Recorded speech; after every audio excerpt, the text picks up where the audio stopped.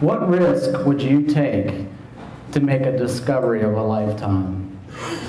This has been a question that I had hundreds of times. I'm one of those guys that loves to discover things. I love to uncover something that no human has ever seen, never touched before. And I thought to myself, how do I increase my yield? I had this passion of really, really pushing myself. And how can I go into areas that no one has ever been before? So I learned about scuba about 13 years ago. And I thought, hey, you know what? If I were able to go underwater, if I were able to go in areas and regions of the world that no one has been before, I could possibly increase my yield for fossil discovery, because I'm really passionate about fossils. Unfortunately, scuba, most people think about scuba as like this tropical vacation. You have all these amazing fish and coral reefs, but the areas that I was interested in, they were completely black. They were swamps. They were river systems that were cutting through ancient formations and exposing all these amazing fossil beds. But you had to go into these places, and it wasn't a tropical place. It was very, very different, very dark. This is my tropical vacation. Here's a picture of me in an area in Virginia where I could increase my odds for discovery. And there's huge risk involved with being in these places. There was a time when I was diving down in one of these river systems, and I'm probing along the bottom, and it's a little different because it's not really like scuba like you would think of, where you're just floating on a reef.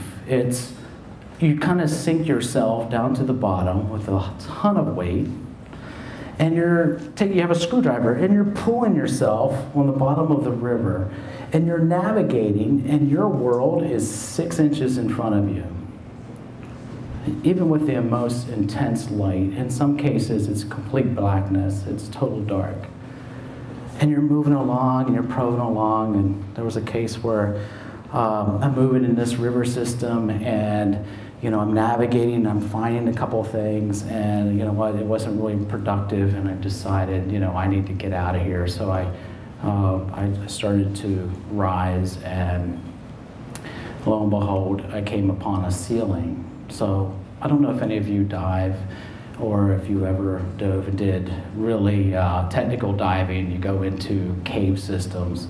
Imagine if you're in black water and you hit a ceiling. That means like you're hitting this roof, and you don't know where you're at. So what do you do in this predicament? And I thought to myself, I could panic. I didn't really know what to do. I was thinking, it was like, oh my gosh, WTF, I'm in a place that I've never been before, and how do I react in this situation? So I got my bearings straight.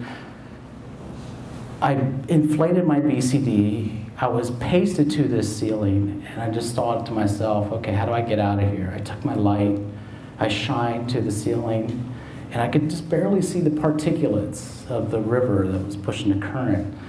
And I decided, it's like, hey, when I went into the water, I knew which direction the river was going, and if I went to my right, maybe I could find my way out. So a few minutes later, fortunately, I found my way out. I never dove in that area again.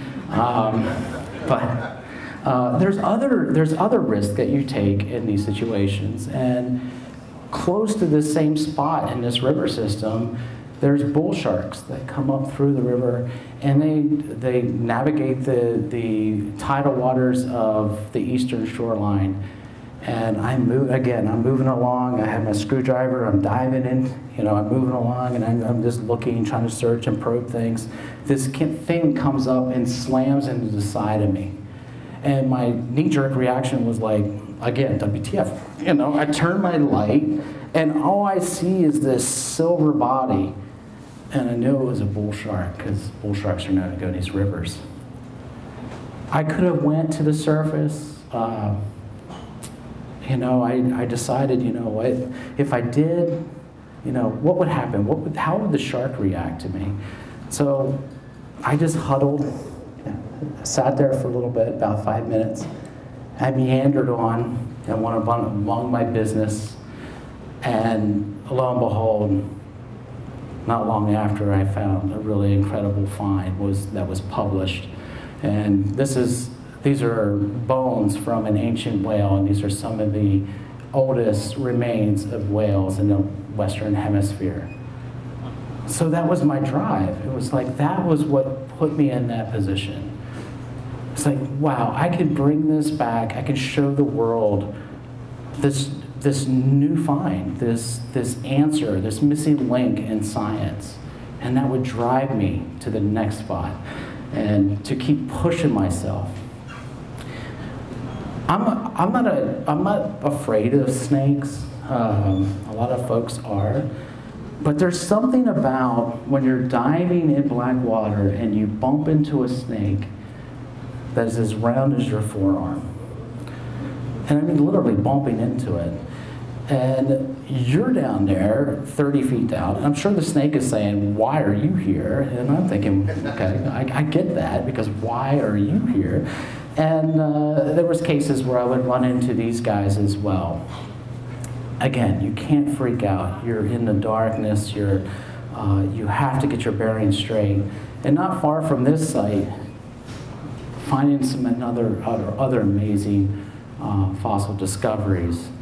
One of which is a walrus tusk. It's about 5 to 6 million years, as well as this Megalodon tooth, which is big as my hand. Your heart is throbbing. You're like, oh my gosh, you're the first one to see and touch this. And you bring it to the surface, and then you show people, and they're like, oh my goodness, that is absolutely amazing. Something like this existed. And it's just laying there in these river systems, in these swamps. So what is it like down there? So I'm telling you about this in this talk, and I'm trying to get you to imagine what it's like to be in a condition like this. And it's really surreal until you're really there. You know, you can talk about it, but even if you just close your eyes and you try to feel your way around, it's nothing like this condition. You have trees, you have current, you have fishing line, you have glass, you have caverns, you have wicked animals that you don't expect to be there or not thinking about.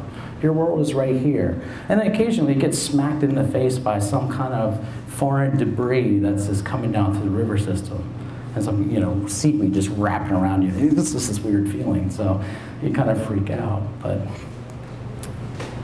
how do we capture this to share this with everyone else? So I reached out to this guy, Robert Cantrell, and I told him, I said, what I'm doing down there is absolutely incredible. How do we share this with the world?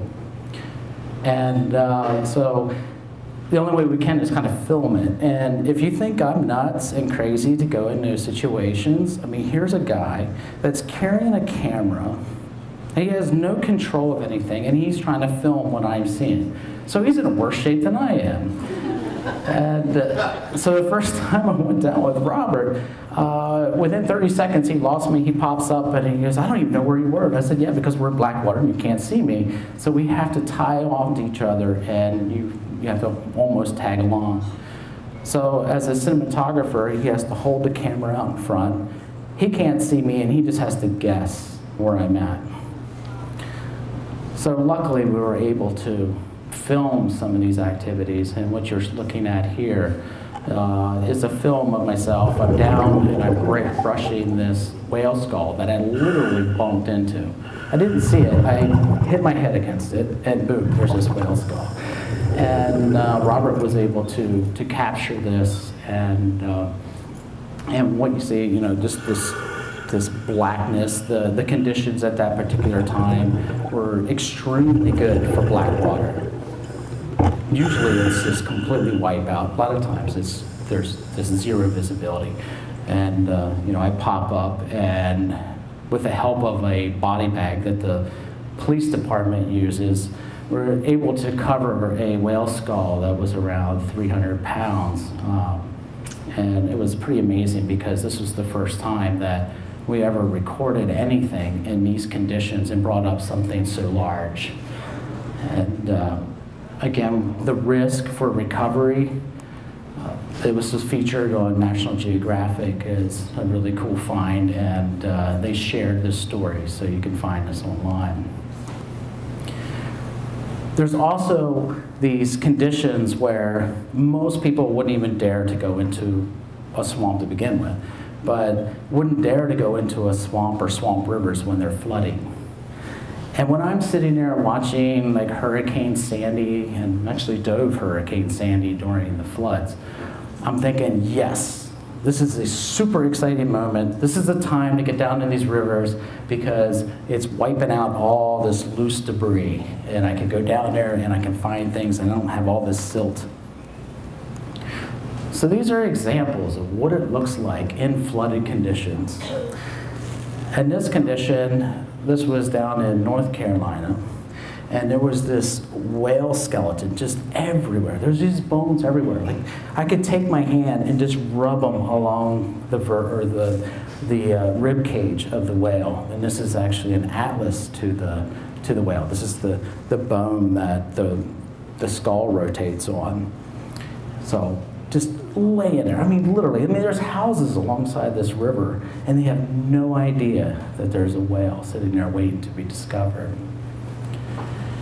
And there's other situations where, in some cases, the river current is ripping so much, you get this extreme particulate. It's just ripping by you. Again, you have this stuff flying in your face. It's really hard to see.